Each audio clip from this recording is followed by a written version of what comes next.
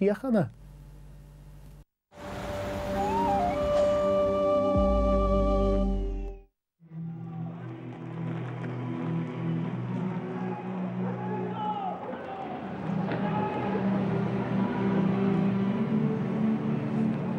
Is aiste chun rud é gnéanach clún a rud a rinne sé. Bhí dlúiseach réamhlóideach ar siúl in éireann, agus ní mhinic a bhíons aspag bail le dlúiseachtaí mar sin.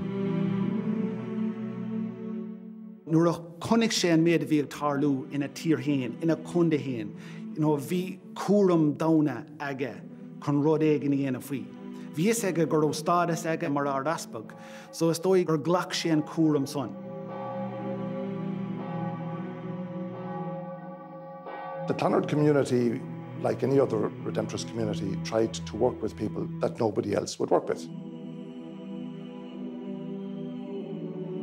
Clonard Monastery was the cradle of the peace process, and Father Alex was the chaplain to the peace process.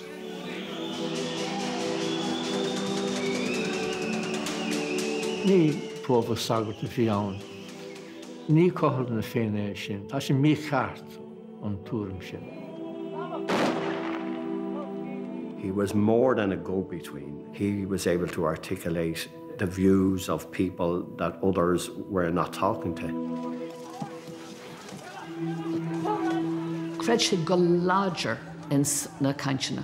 Bhí siad den mhairil go raibh siad dul a bheith an bailach amach as an foréigean go deo.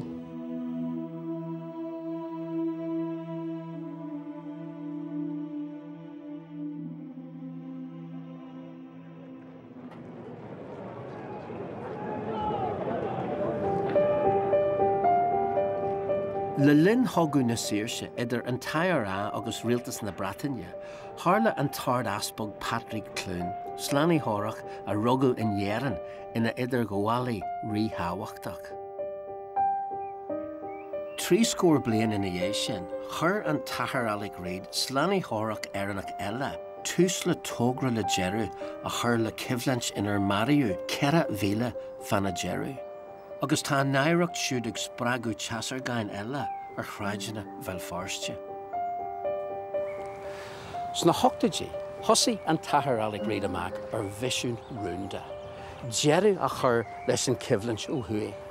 Le 10 bliain chuirú síos mar idir gcólaí idir rialtas na Héireann, an SDLP, Sinn Féin agus rialtas na Bretagne.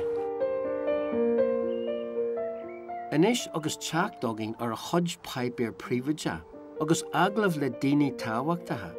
Thuig linn a ról mar thion de phríomh úidir phrósés na Siochaine a léirú.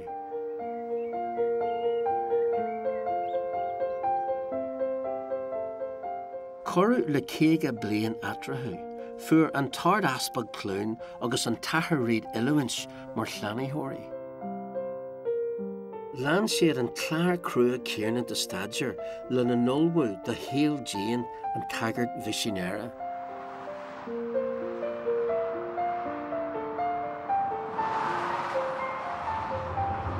San látá nniuán tá níos lú fearr ag dul leis an Sagairteacht in Éireann, ach san am a bhí thuaigh na scurtha fearr óga isteach in ord an chleanaitheora gach bliain. Ba Sagairt idirlach an fearr a bhunaí ord an chleanaitheora in 1732 mar a bhí Alphonsus Maria de Liguori. Thomnaí siad iad haon dogaoiní bochta agus imilíthe, agus sprág siad nómhaoiní agus an cóhbhreithreachas. Bhí fearr a bháin dogaid Patrick Clune le céim ard a bhaint amach tíomh muide Éireann agus ró lárnach a bheith aige I nnéarcéim I stair na tíre. De rugach in 1860 is a cethir I Rowan I gunda an chlár, agus bhí teilech mór aige de fuaracha agus de háracha. De tháinig sé chuna bheith na Sagairt na 1880 agus chuise go dtí in Astráil, agus chuise ó neart go neart mar Sagairt. Agus tá sé simú gur tháinig sé ar eisce Éireann in éadagus a 30 nuair a bhí sé an aspag agus fuair sé amach an son nuair a bhí sé in Éireann go raibh sé inis ina ard aspag. Haki clún le choncap an rialtas dúthas in éireann ach hashe leis an bhratain sa céad cogu dónda. Bard Shepley nach the Hudge an Australian Imperial Force agus thug sé cuirtear na Saigiri a bhí ar na línte tosaí, rud a hui a bhaim go mór orthu. Nuair a bhí sé arás an astral, thug sé takeíocht don honscríú. Hahantí John Redmond, ceanar a fortí Parliamentse na Héireann, ar éireannaí Alec Reid ar son na Bretagne, ag súil go minfaí rialtas dúthais amach. Reid chéad míle far, hui agus haas idir phoblachtach agus intachtach sa hogu. Fuair macasá bhfuil 100,000 buas.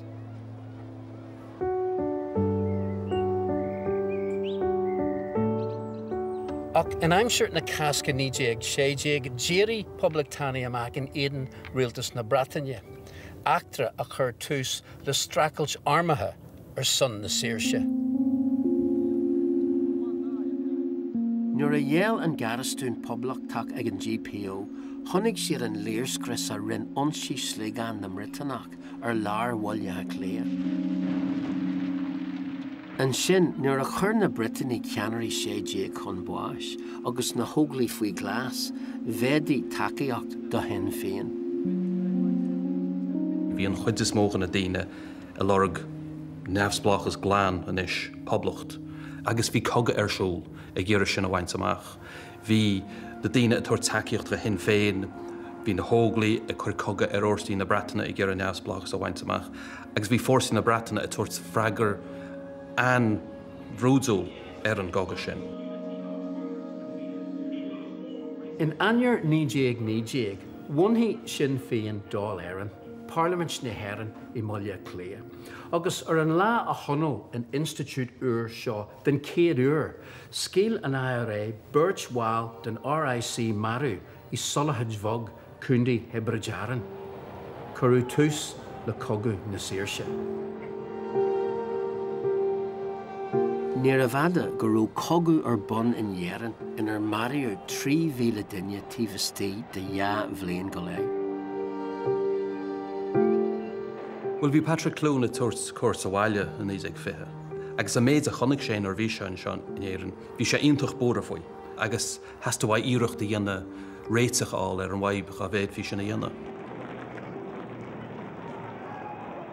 Ar an dara leis fithe, de bhí man fór, tá sé mailin na hínse, agus 3,000 ó hin de hála an Siochain ranín, idir leachta cruthúr agus sráid na cathrach. Agus de rinne an brigáid lár an chlár, Siochain ar fórsa Paulíní agus dúrchónig, agus de lábhigh siad séisir, an grúpa omláin. Tar éis an Siochain tháinig fórsaí an crón le chéile, bhí na dúrchónig, bhí an constablacht agus bhí saidúrí an Second Royal Scots buinte chomá. So de chuir siad 3 bailithe, leachta cruthúr, sráid na cathrach agus inistí amán 3 hinne, agus de bharigh siad séisir daoine leistigh na díalta sin. Honnig an tard asbog clún le na hula héin an torú a bhí ar ghornan de éireachtaí ar dhéaltas, agus a mína saona nídéag fihe, bhí sé I Mulla Clia ar thion de na léhananta is foréigní ar fad le linn thogu na Saoirse. Chonig sé dónach na folle I Blá Clia, rinne na hóglaí ionsaí ar spiadóirí de chuid na Bretaine an bhaidan sin, agus mar dhéaltas chuan na dóchrónaí go parc an chrócaí mhair siad daoine a bhí breanúir le pelle. Scíl fórsaí na corónach, cethir déag marú, agus gortaí ceirascóir eile san ionsaí gan chúis. An jeirú seachtaine sin, bhí clárach óg dar a bhainneam Conor Clún a sílú ar dús gur níiad do chuid an ard aspagé I Mulla Clia ar gríthe do chuid honrú na Gaeilge. Gho aram na Bretagne an ostan I bhachain ats mhór do phoblachtánnaí. Ní ra éon ionad ard ag a siúd san lúiseacht a charla go raibh sé san áitsmhícheart ag an ámícheart mar dera. Tugad é go Cúisleán Bhlá Clia le beirt eile, agus is cosúil gur gur darno césa orb ag gur ólas ó hain astab. Agus an sin marí a bíad an í sin.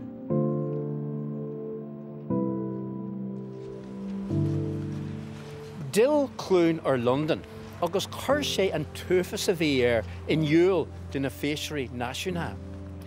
In a másc siúd bhí an féisiire de éarthbhfuil fáiste Joe Devlin, far a hochraí criniú idir an Tard Aspog agus príomh aire na Bretagne, Lloyd George.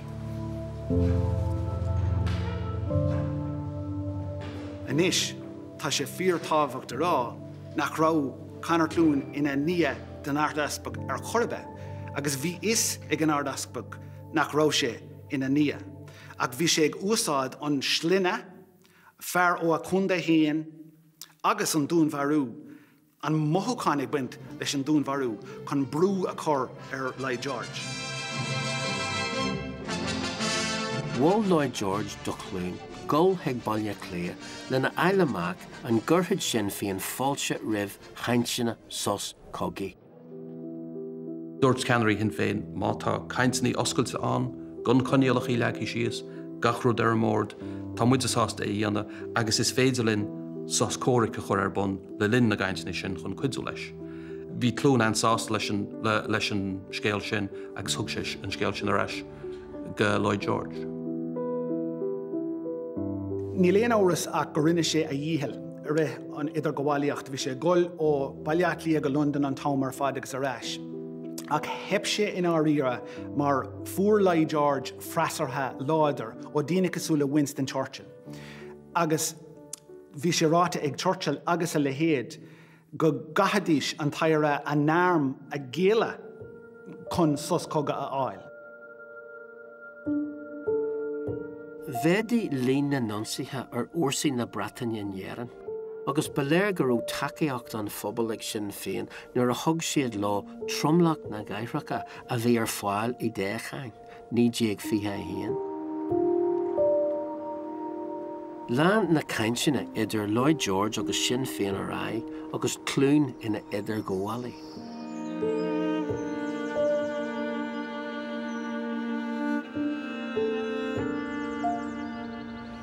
Hepper Ireachtaí Siochain clún, go luath in nídéag fiche sa héan. Bhfuil sé leis an Papa Benedict de Cúigdéag sa ráibh, agus rinn sé cur síos ar an slád a bhí ar bun ag aram na Bretagne in Éireann. Bhí sé muchananta go leor le labhairt amach agus le rá leis a saoil, ba chearchún a bheith caint leis na daoine seo, ba chearchún a bheith ag gur réiteach á leob. Is daoine maithe iad, tá siad ag gur sir seo haint amach chá dír, tá siad ag gur cortam le féin a bheith an. You see, the interesting thing is that Archbishop Clune, he failed. His efforts failed. But the motivation for Archbishop Clune was to stop the suffering and to stop the human price of what was going on. Doscail sé cumarsáid idir na phoblatánach agus na Bhratanig, agus bhí sé sin fíortábhacht, mar de bhí fasa an son. Agus nuair a thosaigh na cainteanna in éadaíoch níos fuide amach in éadaíoch feithe sa héan, you know, beidir gur leanthá an coga raig níos fuide muna rá clún in an cumarsáid a oscailt ag deir an éadaíoch sa feithe. Dúgur Sinn Féin agus rialtas na Bretagne sos cogaí I mí úil nídéag fiche héan, agus héní siad an conrú Angla Éireannach sé bhí ina dhé sé. Rinneú críogáiltear Éireann ribh an chonrú áfach agus a rialtas, Parliament agus fuórsa pólínachta héan ag stáit an túisceart, chomh maith le tromlach aontachtach. Is le tríon folla a hanig stad na sé Hyundai ar an téal, agus bhí na slána chóirí I Monasteir Chluanard I Milfarste le bheith I lear an éanaí.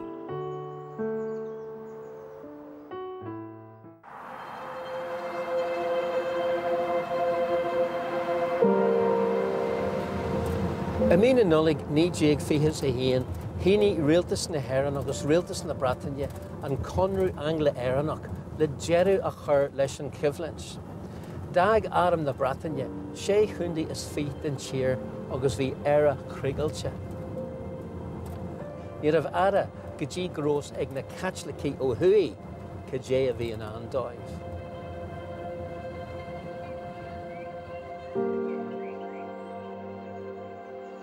Fa 1896 bhí a géad phobal bunithe ag na slánathirí in Iarthar Belfáiste agus doscail siad Manisteor Chluainnard ceithre bliana ina dhé sin. Lonithe idir Búthar na Bháil agus Búthar na Seanchailne is minic a bhí an Manisteor a láran ó réigean heictí. A míúil ní déag fiche, thug an buas cuairt ar Chluainnard híon. Bhí an brathar Michael Morgan ag orca mac ar an inniuog seo ar na cí rébeach a féchhuire a bhí ag tarlú hart ar cheantar na Manisteor. Ní a bhada go raibh sé híon marú. Tá an pobl den túram gur scéalú ag saidir de chéad Adam na Bretainne ach níor eithniú a Waterford.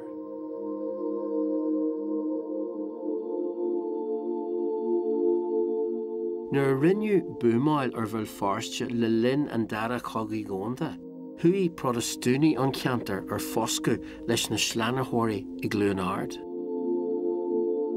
Rinn siad iarracht drochuid a thógaid, agus sin an rud a harda mar geallar an blitz in Belfáiste fásta. Bhí an cineal dúilgus chríosteach acu chun codú agus churum a thuirt dahanana le dana hán do caiisla é bhain íú siad mas mé another a seachtach mar sin.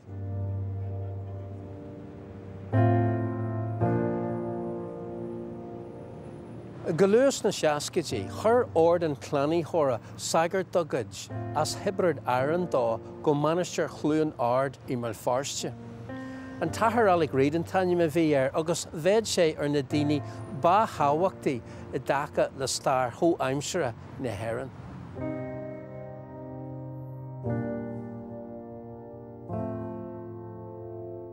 Rogu Alec Reid I molla clé do chaile poblachtach. Fuair a athair buas agus é na fáiste agus tógu I dibrid Aaron é. Sna luamh bhlianta ag Gluainnard, chonig an tathair Alec Reid go raibh cóirí bog ag teacht ar chuirsaí políteachta a raibh ggéargáir leis. Bhí feachtasóirí carta civilte ag léirsú le comhanas a éalú agus bhí díolseoirí ag seaasú ina nnéadan. I lúnasa 1969, thuí an tribloidí nearach an donis, rud a thunscin 3 lá de hí rébeacha idir Naisiúnaithe agus an RUC. I Belfáiste, rinn díolseoirí buamáil loisneach ar chráideanna catlaicthe in Ardóin agus I gceantar na Bháil. Chonig an tathair Reid, dún warú Gerard Macaulay, páiste 2 bliana déag déis, a scéalú ag díolseoirí, nuair a rinne siad slád ar cheantar agus ar phobal Chluainnard le 2 stráid Bombay. Mariú Deithner agus gortaíú níos mó na céad céige le thurachar in imacht dhá lá sul ar éireú ar Adam na Bretainne theachtasteach.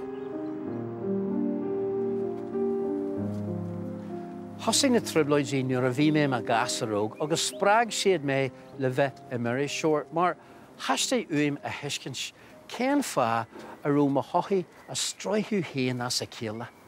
Chaith mé rins mhór amas a ceantar seo, áit sin a raibh an tathair Reid ag plé go léithúil leis an óréigean a bhí ina himpeall.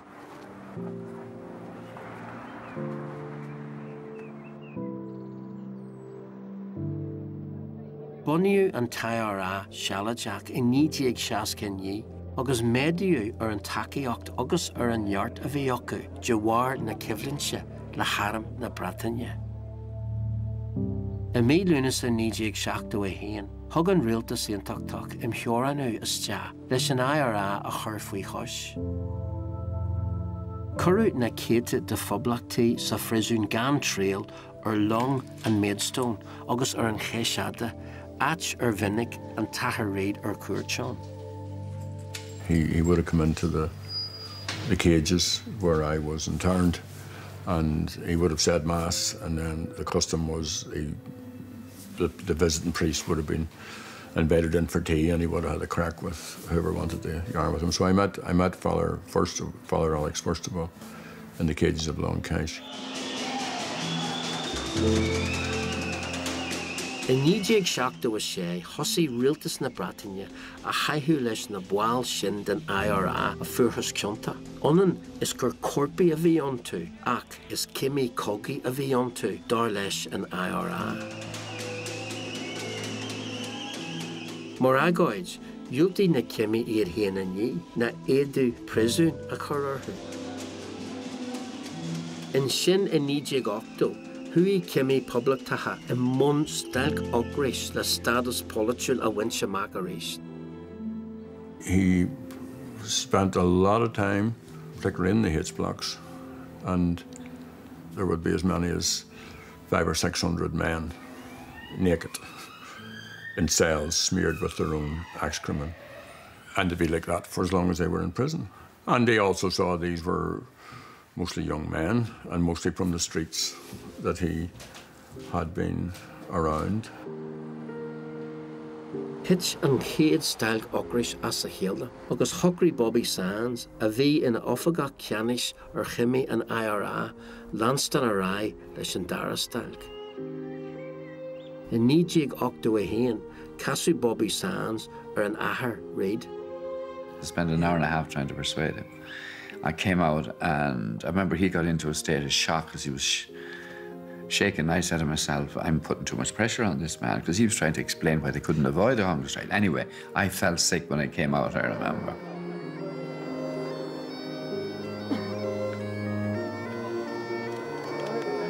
Fuair Bobby Sands boas in ye shaska she la style cockrace. Agus the macasawal céad míle duine lena choru imil farstje. Fuair nínar eile de style gory ochris public taha boas. Agus Mario céad is shachter jig san Oregon an Vlean sin. In Annuin and Dr. Cachel Daly, Aspug and Dún agus Conora, that occur in Eden Actus and IRA, Hussey and Sagairt Reid a Kainch, Le Canara Hin Fian, Jerry Adams. He and I and others were, just as you would, were talking about how the situation could be resolved. And the main thrust of what I was saying was, look, if you want the IRA to stop, then devise a peaceful way to achieve Republican or democratic objectives. Hinny and Taspug Dilly Amak own a Kainchina Le Adams, August Lan and Sagairt Reid lesh, a Gary Mallarch or an Oregon a Aimshe. O give you a guest gun Sagairt Alec. Na Cohran na Fénal on Siochain a Wintermach. Don pobl illig, ní hé wine the winter bel ferste Clunard Falls Road ach Shankil Coma agus Jesher bel ferste Coma. Las on pobl illig a vi a gestige. Ní hé wine las winter na Shunta o winter don English Catholic. He was a priest first and foremost. I never heard him advocating for, arguing for, Irish unity or for an end of British rule, but he was very, very focused on the primacy of dialogue. It is clear in the agreement that Irish political unity would come about only with the consent of a majority. There is a great deal in it, in addition to the hope of breaking the violence. In 1988, he ní rialtas na Héireann agus na Bretagne and co-into Angla Éireannach. Rud a thug ról cóirleach do bhaile cléad don céad uair Madger le Cursi and Tuiskirch. Kegan yarn the hint up Tory Lershu and the Chinya, but Ahru more Sunto Sagairt. Mrs. Thatcher tells us that republic must have some say in our province. We say never, never, never. Ní raibh ein bhail ó ein duine ó thuaisceart na hÉireann, ein leachtóirí ní náisiúntóirí. In sa teanga bháil, in na córáití, ach bhí eisceacht a bháin. Agus an eisceacht san ná bhí mise I teanga bháil go rúnda gan gach lá agus gach deire seachtaine de chuig mé go duire. I gáibh léon. Agus dan mé ideach John agus Pat Hume. Agus de bhí an tolas fad faoin na córáití ag John. Ach níor thug sé aon ólas de aon éire. Jerry le John Hume, Canara and Fortune Nationally and SDLP, Clasan le Curas Jazz sa Coentu, a heel sé a winhead ein Kushamak as factus an IRA. Could trí agus de binnen could verhoogdí dar le Hume. Nou, da mech moorlacht I Tuiskert na hÉireann. I bhóver ein tú na hÉireann. De glach an dá rialtas.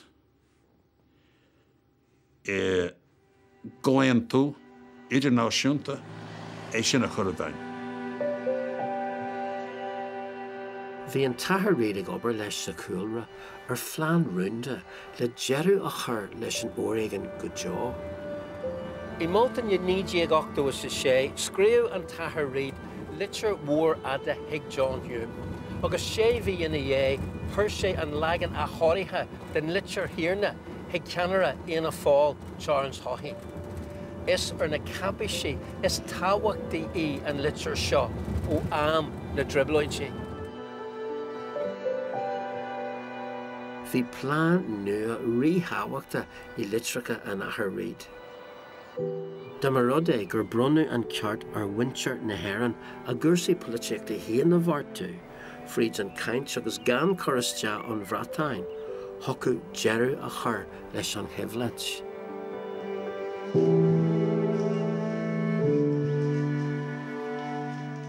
Seo litir a scríú an Tahar Alec Reid hig Charles Siochain.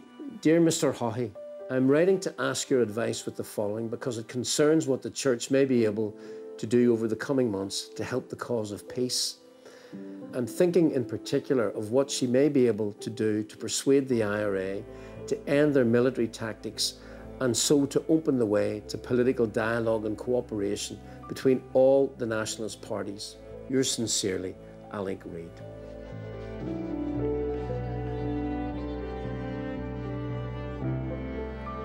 Seo litir a scríú an Tahar Alec Reid hig John Hume. Dear John, this is to thank you very sincerely for your kind and very prompt response to my recent letter. My friend in the other party is away at present, but I have arranged to see him in a few days for a long discussion, and I shall send you an account of it as soon as I can. Your advice and cooperation has enabled us to get the situation moving again, and we intend, with God's help, to keep it moving until we have achieved our general aims. Yours sincerely, Alec Reid.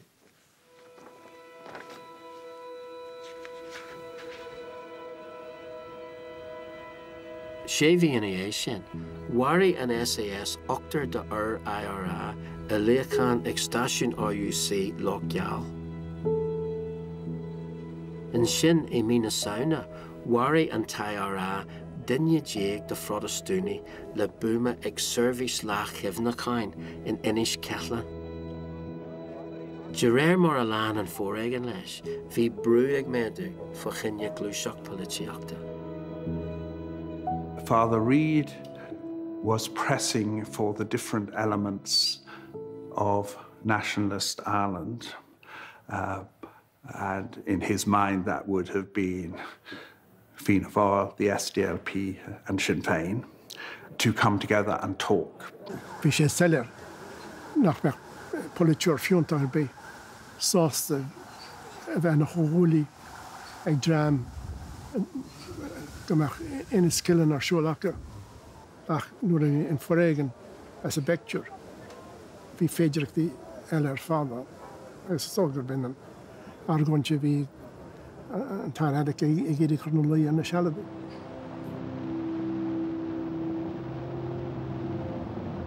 Is léir inis nach bhfuil an Sagairt Reid ina idirgólaí amháin agus strateisi é cumáin. Bhí sé ag taistil ar fud na hÉireann ag bualadh le polaitéirí, le poblachtánaí agus le paramilití íilsethe. Agus ba mhinic a bheith sé gafa leis an óréigean a bheith ag tarlú ina hempel.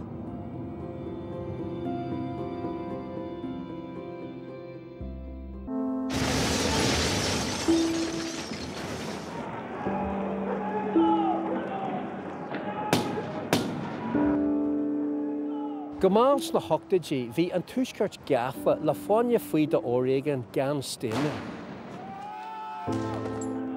Bhí mé ag tuairisciú ar na himachtaí seo agus gach lá tharla uafas uair eile.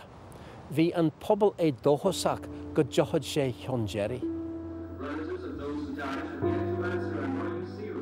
Scialann SAS marú trúr bháil do coidin IRA a bhí gan orm. Bhí siad ag plánáil ionsaí in airm na Breataine.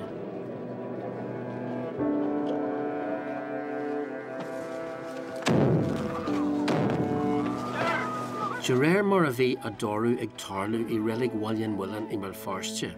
Thosaí sceflachóir do chuid an UDA ar ionsaí in na ginseoirí.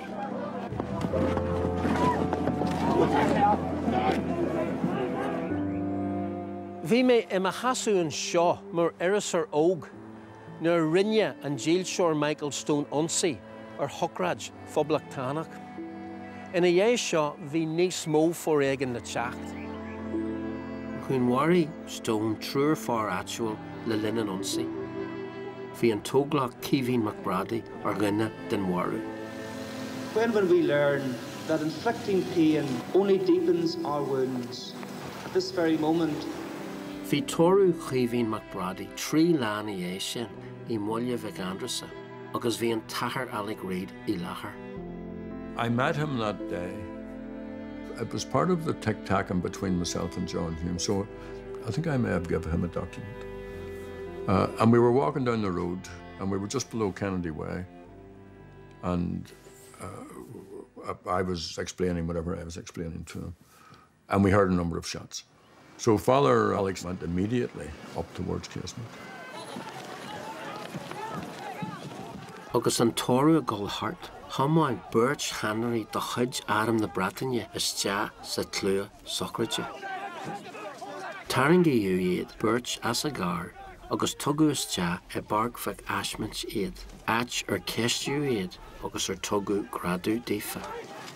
Rinnan Sagairt Reid éireach gol idir iad agus na fur IRA, ach brú a lá TV. He was told basically to get out of the place or he'd be shot, so he was personally very courageous. He got himself into that situation, which is necessarily what you'd expect from somebody who was so quiet and who abhorred violence so much that he was courageous, personally courageous. Tugu na Saigery Britannica ar siúlann sin, agus scéalú iad. Rinnan Sagairt Reid éireach iad a Siochain, ach fuair siad Birch Boss. He had with him a document which he was taking to, I think, John Hume in Derry from Sinn Féin. Obviously, he was very saddened to see the manifestation of what the conflict was doing lying on the ground in front of him, while at the same time he had this document that was stained with British blood.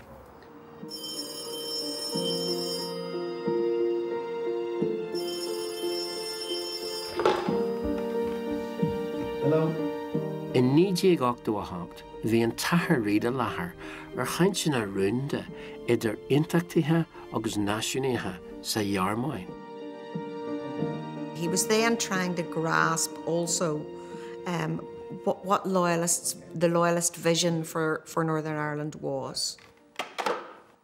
I mean, I heard him many times say to Republicans, these are your neighbours, these are the people you have to make peace with, and you have to make the peace with them. He also came at it, and this was important for me now as a young Presbyterian female minister, he was very clear that women needed to be part of that dialogue. The entire Reid fan am sin in the hagwali tábhachta idir rialtas na Héireann agus na Bretagne, agus ag Lanston den chóra le Adams agus le Hume. Harma guhannig John agus bhí meint na farga agus harma deú leis agus an sin hannig sé asagam agus bhíní siadú go déhí ar siúlaige agus nuair a hiigme go déhí ar siúlaige haciime ar fád leis mar sin rud a bhí ar siúlaige ná Sinn Féin a bhagu ar hiúl when fáréigean agus iad a thuirteiste sa fála tíocht agus Siochain a chur ar bant a ghaoine. Father Alex was a willing conduit.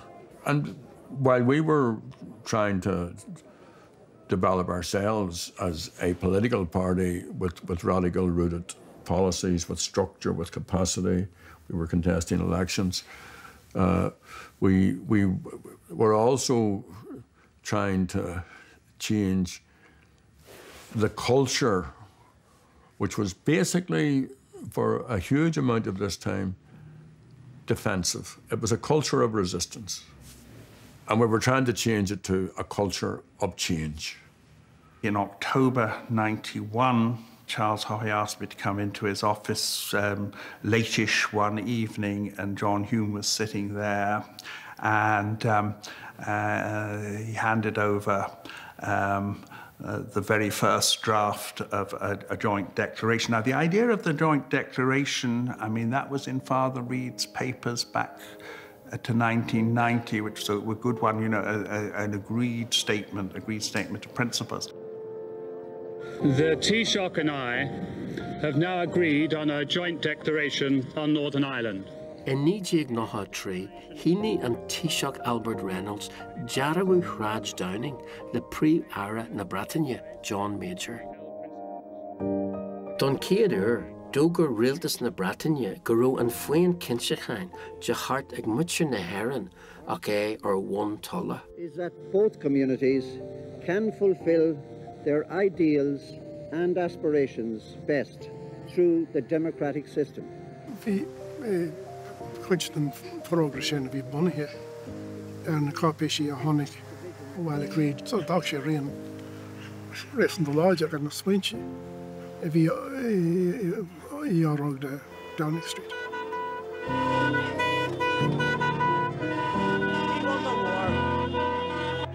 Dógur an taire sos cogi na rúsúil leis in 1994. Bhí Sinn Féin ag dúil le heidirbhartaíocht ile fórsaí leithreach, ach mar a hasan an roth, bhí cuasaí le bheith mar a bhí siad in 1920 leis an ard aspag clún. The young major go in Shanley, I can't tree movement now, she knows near Shan on yellow and chin. Hanyard, ni liga her fortune, is in a year. I seen hunt, then it came so session. He commissioner Merleske, Finn Sassney, or Dutch and Cardinal Conway, a Tusna trilogy, giving them an exam they cannot pass. Beshishin on Hinukul.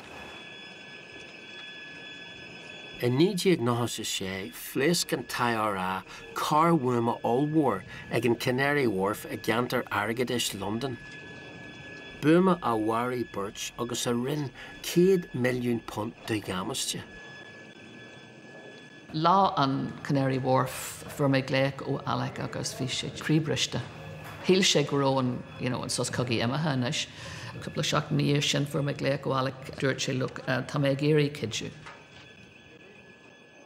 Bhí sé géirí mis agus Jim Fitzpatrick on Irish News a bheith a láthair nuair a bhí John Hume agus Jerry Adams ag caint le céile agus An job then a bhí agan na dul amach, dul tíomh mui den na cainteanna, dul go dtíine daoine mór le rá, agus réasúnaíocht tíomh hir den na cainteanna, a play. We weren't meeting Sinn Féin because Sinn Féin were kind of ostracised again after the ceasefire broke down in January '96. So, and the Forum for Peace and Reconciliation, where we'd all been meeting every Friday, was gone. So Alex was very active in that period. In nídíag náthas seacht, téú Tony Blair ina phríú ara ar an bhreatáin agus rinneú Taoiseach de Bertie Ahern. In methú na bliana sin, díntaí siad plán fo cinne cainteanna co-únithe políteachta agus in Canadach General John de Chastelain ag stúrú Forras Neusbla don decommissionú. Chur an taire a sus cogaí a bhaim a rís agus tosaíú ar chainteanna idir fartí ag Stormont. A day like today, I mean, it's not a day for sort of sound bites, really. I feel the hand of history upon our shoulder.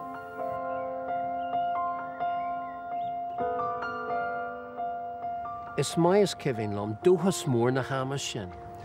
Marall ar an chóíonn tú seo, faoi dhearú, faoi deis ag muir an túisceart. Tá hí héachanta a thógáil dóibh héan gan fullans lethúil na driblóidí. An éirí seo bhí an stair agus an dúchas ar aon gú le na héile. The massive car bomb in Omagh exploded at 3:10 in the heart of the town's busy shopping area at the junction of Drumragh Avenue and Market Street. A telephone warning earlier saying the bomb was at the courthouse. Nor frickmuid nógus a hocht agus an go hen tú casca. You know, bhí sé just a leithiltir agus amach.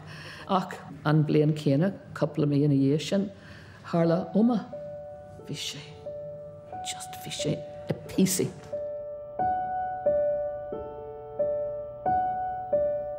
As cuims go rivinnig ar mór is an ihe. Teachtas deachtainach, heachtas Jackson Archie agus chaise tréimh se fada an a gofa. Agus cuilams bheith bric a waka me in his face totally down. Skins gur a droch lá again, but an pair would be either love again, you know, Garash and Jeaner father. It was in the 2 hours before the midnight deadline expired that progress was made. Both governments appear satisfied that Sinn Féin had moved on decommissioning. I mean, the one bit of the Good Friday Agreement that we never worked out was decommissioning. We said to be decommissioned, and we had to start working out how it was going to happen, but it took years to do it, and of course Alex was central to that.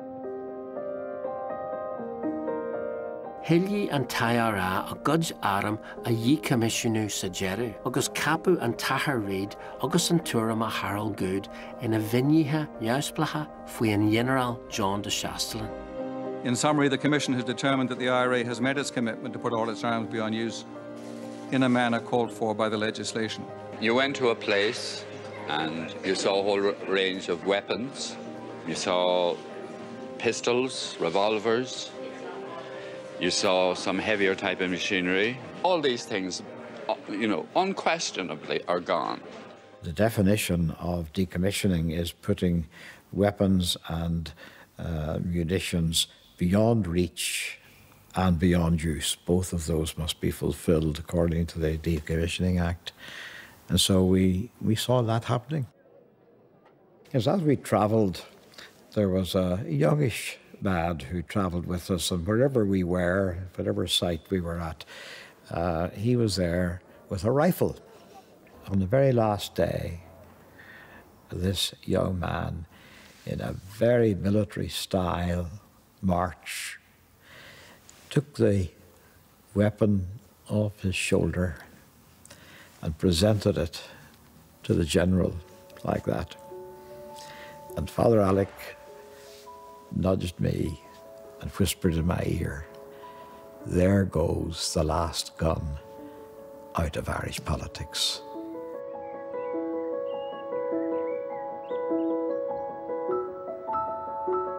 Lán an Sagairt Reid leis ag obair ar son na winterhas.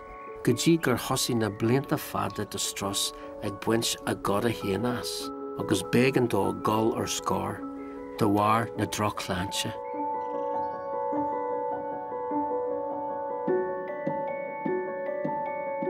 San lá tá nniuán tá ord an clanníthóra ag obair ar son na síochanna, agus ag Lanston leis an bhisean a sprág an tardáspog clún agus an Sagairt Reid. Bhí fis acu den phobal, síl síochananta, bunaithe ar chomhás agus ar chóir. Clonard really has a certain credibility in this field, and we have got to be careful who continue this work, that Clonard is not just simply a museum to the past. So I suppose one of the challenges is that just outside the door there is the so-called peace wall or the interface wall. And we have done a lot of talking with others about could a day come when that wall could come down. And for the moment it can't, it really can't, because I don't think the communities on either side have reached a level of trust of one another. So one of the assignments that the community here gave me is to work in partnership with Ed in our Peace and Reconciliation Ministry. Everyone's welcome here this evening to Clonard. We're grateful to have the opportunity to host this prayer and blessing walk, particularly on the Feast of St. Francis of Assisi. Lord, make us instruments of your peace. So this is a monthly prayer walk. It's a partnership between a number of churches in both the Falls and Shankill. This is an opportunity, as Father Alec would have often said, you know, to bring the church into the streets and to pray blessings, maybe meet people and just share with them something of the heart of the reconciliation efforts from Clonard and from some of the churches in the Shankill. We pray for all the homes we can see here. The wall is just part of their everyday life, and we also remember the families on the other side of the wall that we can't see, but I know. The challenges of division, the challenges around forgiveness and generosity, they all remain. But the major challenge, I think, is to try and get people to engage with one another and build relationships, because it's only, I think, in relationship that we begin to see one another in a new way. You're here today to remember, to celebrate Father Alec. In dhéanam blianta do ghroch sláinte, fuair an Sagairt Reid buas go síochananta in 2013, agus é aníos an 10 bhliain is ceithre scór. Dífa siúd a d'obair leis a tóir ar an Siochain, níl aras arbaí fan a status na fan a gasca. May he live forever. Alec Reid was just one of a kind. I think any analysis of the times has to show that his role was pivotal. He was very clear in his head that engagement mattered, conversation mattered, talking was critical. And in the talking, he believed that the Spirit would be at work. There's no doubt that Alec Reid, in his work, saved many lives, because he was a person who helped to advance the peace process. Meet people in their pain and try to help them, walk with them, be a compassionate companion with them in their pain, and try to help them into a less painful, more redeemed future. And so Archbishop Clune, Father Reid, and other Redemptorists at our best, that's the journey. Mr. Adams wrote a letter, and it's written to Father Kevin Brown, who was the rector of Clonard at the time. Father Brown, Achara, thanks for all your help over these last years of the peace process. A special commendation from me for Father Alec. Without him, we would not be opening up this potentially historic opportunity. The road ahead will not be easy, but I know that Clonard will continue to offer a sanctuary and a beacon for us all. Thank your predecessors, all your good rectors. Á mór oribh, na Red Zabu, Father Alec for Pope, go raibh maithagibh go léir á mór Jerry Adams. Is far a wad tuisgart an lei aniu I gumprad le tuisgart na dribloidji. Ta sail sear on Oregon egar boasti, rud nacro oggi.